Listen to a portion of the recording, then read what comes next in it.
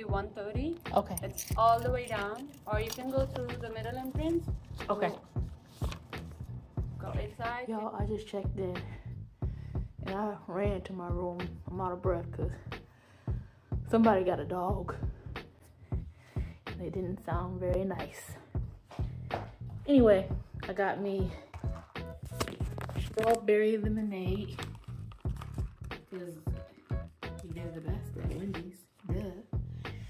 Anyway, I got chicken Caesar salad from Wendy's. About to put my pajamas on and eat. Room tonight at the hotel. Simple room, nice and clean. Bed nice and big so I could stretch out. And yeah, it's real basic. My food right there. And yeah. Hey y'all, let's talk about who am I breath. Alright y'all, let's talk life after getting flim flammed. I don't have a particular incident, but it's flim flam season. Nah, but for real, if you don't know what flim flam is, just Google it. You might have heard your mama, your grandmama, or somebody say flim flam before. And I have an old school. But anyway, flim flam. Flim flam is basically anything that's insincere, somebody trying to get over, you know, pull the wool over your eyes. And as long as we live, we're gonna deal with people like that. There are snakes. There are people who, what do they say, wolves in sheep clothing. And we are going to want to see the best in people, and they turn out to be what people warned us or what we didn't even expect. It could be either one. And the reason I came up with this topic is because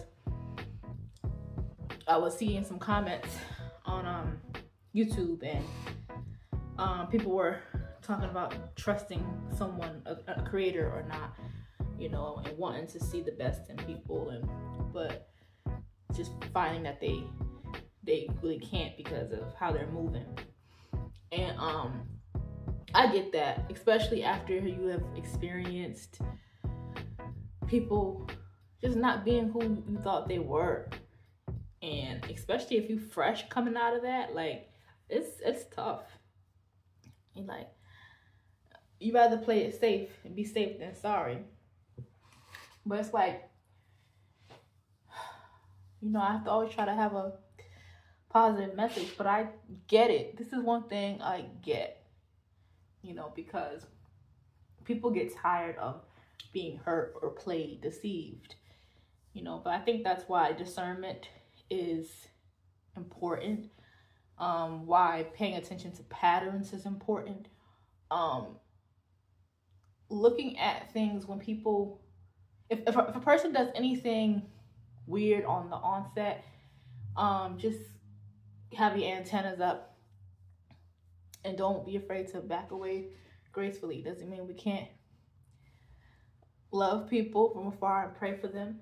And hey, God is God. So if, you know, if that's a friend, it'll be, maybe they'll get their stuff together. But if people are already moving weird, like right now, like right in your face, and I personally would advise to keep it pushing.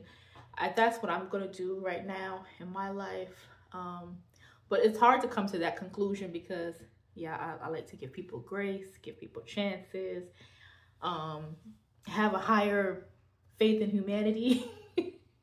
But people gonna flim flam, people gonna scam.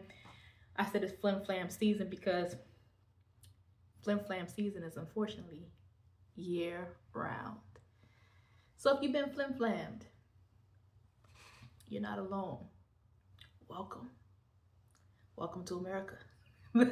Welcome to the real world. And just gotta keep pushing.